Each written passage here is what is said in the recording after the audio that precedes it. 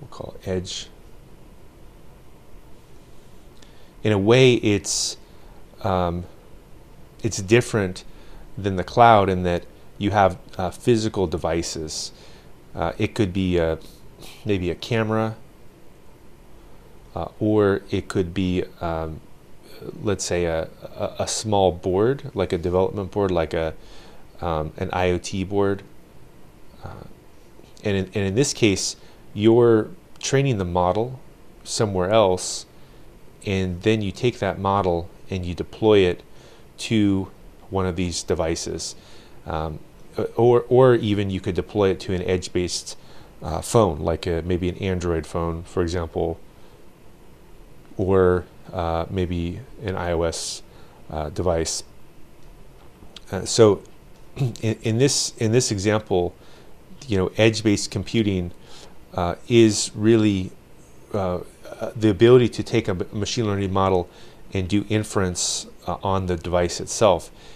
And what's fascinating about this is that it can solve many problems, like real world problems. So what are some of the problems that it can solve?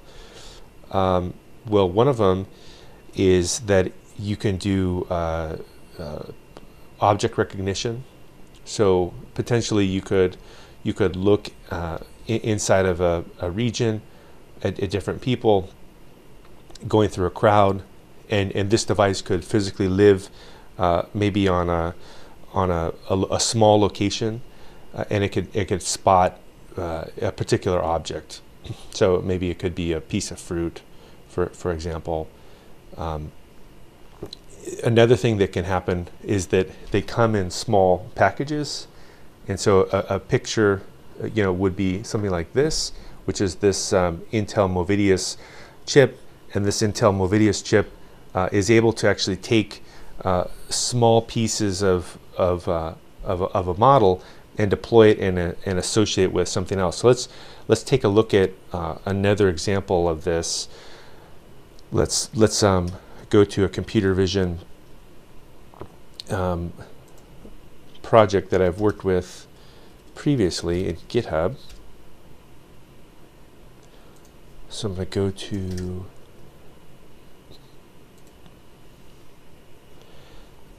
So if we look at this notebook here, Production Edge Machine Learning, let's go ahead and open this Colab notebook up. So you can see in this diagram here, we've got some edge-based machine learning objects. So this is a deep lens. You also have a Raspberry Pi device that can do distributed machine learning at the edge, and also an Intel Movidia. So all of these devices can take a prediction model and then do something with that prediction model. So what are some examples of why you would want to do that? Well, one of the ways that you would want to do, one of the reasons you would want to do edge-based machine learning is that you also can have low latency. And this may play a role with something like 5G, is that as you're able to deploy these devices everywhere, you could have distributed prediction. So you could have maybe self-driving cars or traffic lights that are able to automatically respond to things based on the models that they've had deployed. Also, these devices are available offline as well. So because you don't have to have a network connection, they can do a prediction at the edge. This is an advantage. Another one as well is that there's something called ASICs, is that they have application-specific integrated circuits, and those play a role in driving the technology, and then also privacy. So who are some of the key players? AWS, Google, Apple, Intel. In particular, let's talk about two, Intel Movidius and then iOS Core ML. So in this example, this is the workflow of how you could use something like an Intel Movidius neural compute stick. First, you have the model, and you push that model to a stick here. You do some development on it, maybe do predictions, and then next up, you take that model, you compile it out, and push it to the Movidius stick here, and then you can do some kind of a prototype. And so I personally like to use the Ubuntu virtual machine. And here's an example of the Ubuntu virtual machine in action. And then you can run some code. Here's an example of it. Let's say I did, make run, and it goes through, and you can see that I don't have the stick put inside. So if I run it again, you can see that it now detected it, right? So that's really the first step with one of these devices, is you need to plug it into a machine that has the SDK and then run it. Then once you do, you can see here, this is the actual project, is that I hooked it up to my camera, and in real time it can do object detection. So basically I'm able to take a high-powered component, like in this case, this is a very high-powered edge-based device, and actually deploy it into a machine that maybe doesn't have a fast GPU associated with it.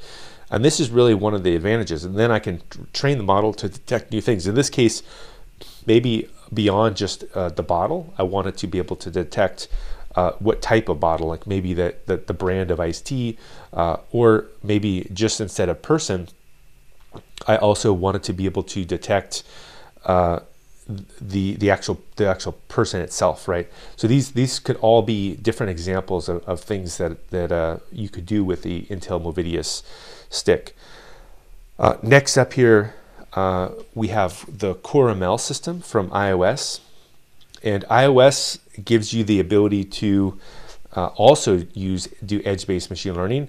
A good example of that would be that I take a CoreML model here, which is their framework for dealing with machine learning. I then package it up and deploy it to an iOS application. Why would you want to do this? Well, this is optimized for on-device performance. So if I have a mobile device here, I could take my model, deploy it, and then you can convert any trained model from a third-party machine learning framework. Here's an example. If I do a pip install of CoreML tools, I can then go and take these models here and then convert them into a form that the iOS device will be able to accept.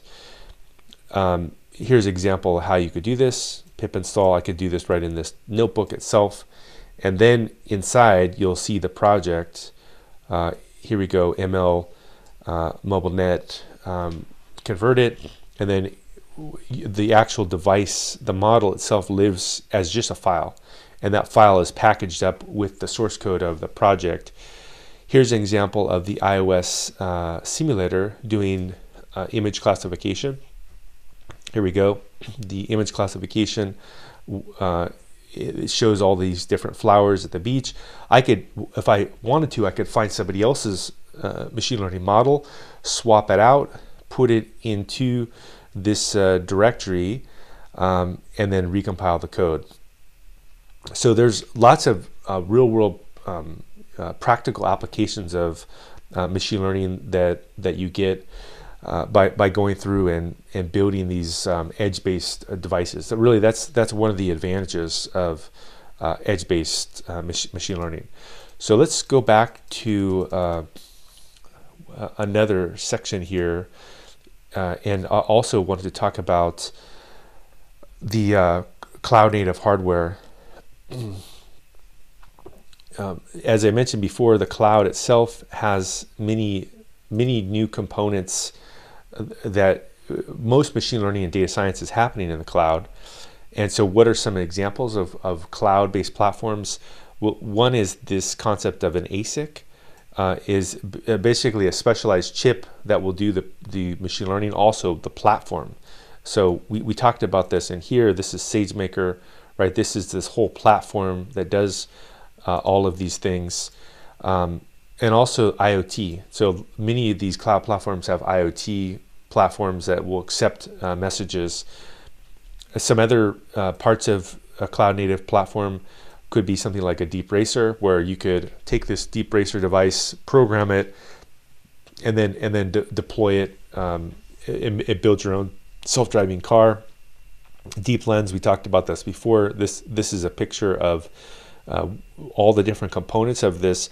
edge-based computer vision device. And this could be an option for students that want to develop a computer vision project.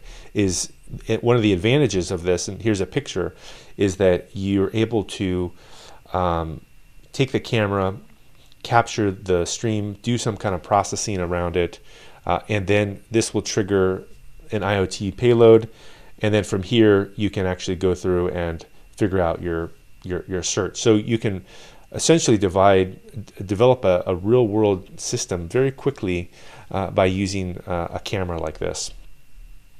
So what are some resources that are available here in dealing with something like deep lenses? Is you have a project itself, and this is where you would put in your project code. You have a device, and these would be the deep lens devices, and you have the models. And you could use a cloud-based system if you wanted to, like SageMaker, to train that model. Again, here's a different example of doing computer vision. This is a new device. This is the SageMaker device, and you can see here that this is my bottle, this is a person, this is a table, and I'm able to in real time detect that device, detect those objects. And it works by sending IoT packets. Every time it finds the correct prediction, it sends those IoT packets back to Amazon, and I'm able to see successfully those things predicted.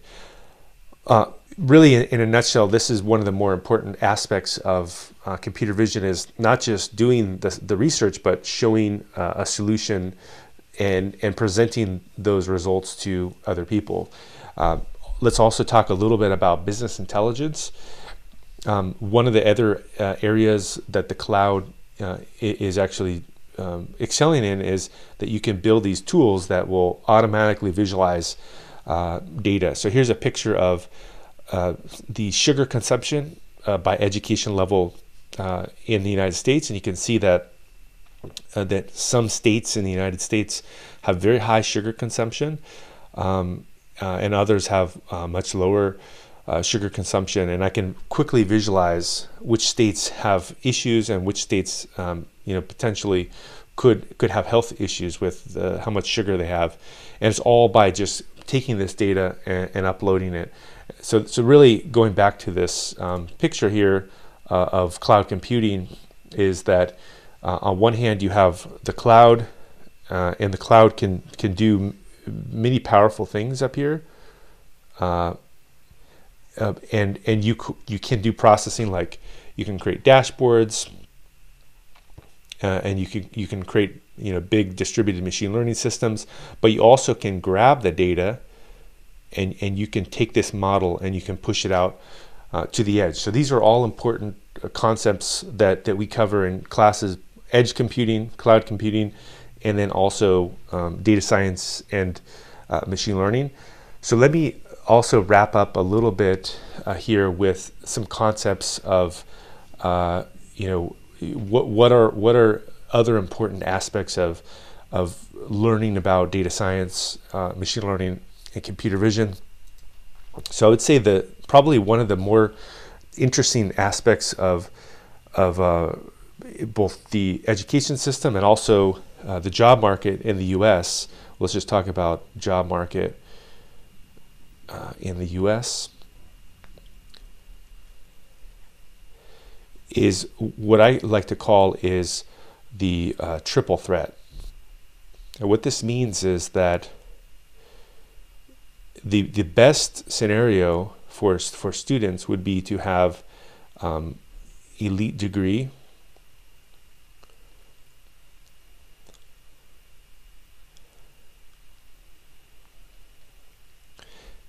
so let's say we go to a top university, and then the second one would be a portfolio,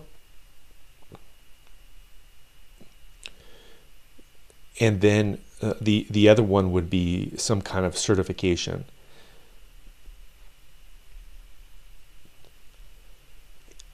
And where would the certification come from? Well, it could be from, let's say, AWS, could be one, or maybe the Google Cloud Platform, or maybe Azure Cloud Platform, or maybe Databricks, But the idea here is that your people know that you have a classification for a specific job skill. So you've actually been qualified on that job skill. Next step would be the portfolio. So in terms of the portfolio, this would be where you would build your data science project. So this would be where you would have a notebook, and then you would walk through all of the different things that you're able to do. Maybe you would show a computer vision project right here, and then finally, why not also build a screencast as well? And with these projects, if you're able to record and put that on some platform, video content, then you can demonstrate to other people that you understand how to build data science, how to build machine learning projects, and then finally you have a degree, whatever university you would want to get to, maybe like a top 50 school. And if you're able to get these three items, item 1, item 2, and item 3, this is really the gold standard for getting a job in the United States. And the same goes for potentially getting into the university system, is if you're able to, before you start, have some certifications where the university knows that you have very strong cloud skills, or another one also could be something called Kubernetes, as well as another one is Kubernetes.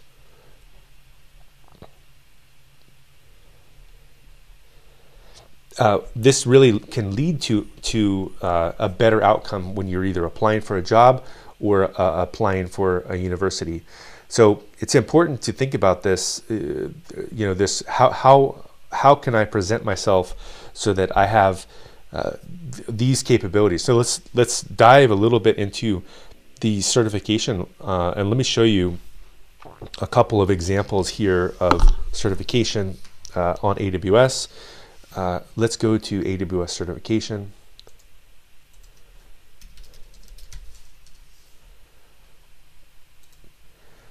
And if you look at the AWS, which is the leader globally in the cloud, they have a pathway where they have professional level and associate level.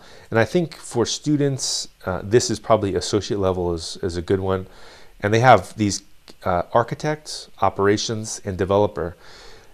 And really, I think for students in data science, if they were able to get the cloud practitioner, which is a basic level certification, and I actually teach this course here. I have one existing that student can take, cloud practitioner on Udemy. But inside of here, this is basically the entry level certification that prepares a student for an advanced level. And then next, either you could get a developer or a solutions architect. And then once you have these level, you really have demonstrated that you have the capabilities of building any solution on a cloud platform. And then you could go on to taking a specialty. So maybe a machine learning certification or potentially a big data certification. So why would you want to do this? If we look at the salary for this and the jobs out there, we can say solutions architect salary.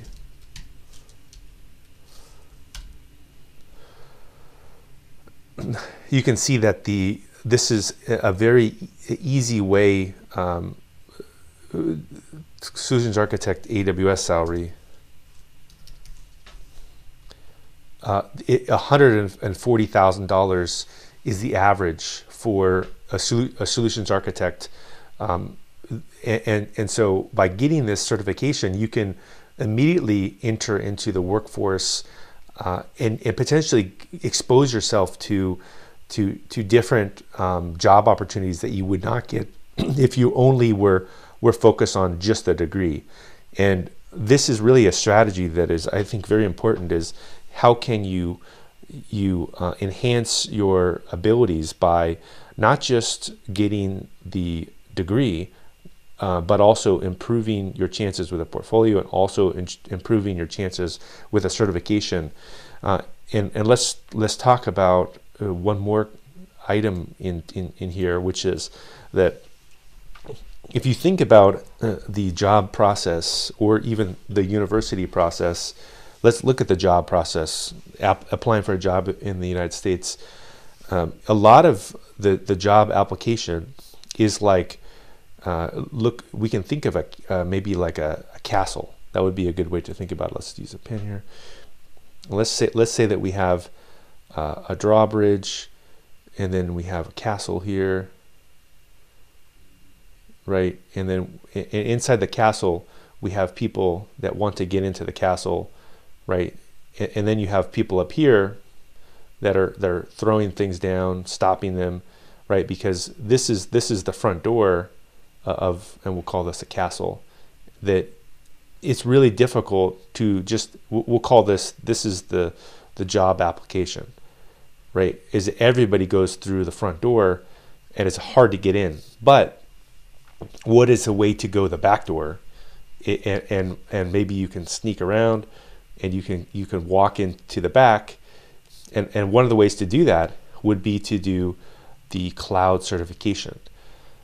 And the reason here is that everybody is going and they're trying to become a data scientist. Everybody wants this title, but you can be a data scientist after you get into the company as maybe a cloud architect. And then from there, why not go into the castle and then go and become one of the data scientists after you've got in. And let's say the probability here would be 90%, and then the probability here would be 10%. So why not also learn a skill that will allow you to get into directly into the job status by taking a shortcut. So this is called, job strategy. So in a nutshell, these are some of the things that I cover in courses that I teach at other universities, and I also cover in the programs that we teach here. And I'll kind of wrap things up here. Really, what are the important things to know about in terms of data science and machine learning is, one, that Jupyter Notebook is the central hub for doing data science, and it can have both a science focus or an engineering focus. Also, the data science notebook workflow is ingestion, exploratory data analysis, modeling, and conclusion. And then also, when you think of notebooks, you should also think of them as code. And the DevOps workflow is a very good example of that. Again, this is a best-selling book that I just recently wrote called Python for DevOps. And I talk about these concepts inside of there. And finally, in terms of a large-scale cloud-based architecture, you can see this is a diagram of what a cloud-based machine learning process would look like. Is you ingest your data, which lives in a data lake. You do exploratory data analysis, maybe drop values, do histograms, and then you create modeling, maybe distributed modeling, and then you create a conclusion. So really important concepts I think many students are not aware of when they first think about machine learning. And if you're able to study these things, you can in fact enhance your job strategy, and instead of going directly into the castle, you can walk around and you directly get the job. All right, well, thank you very much, and I look forward to working with you soon. Talk to you later. Bye.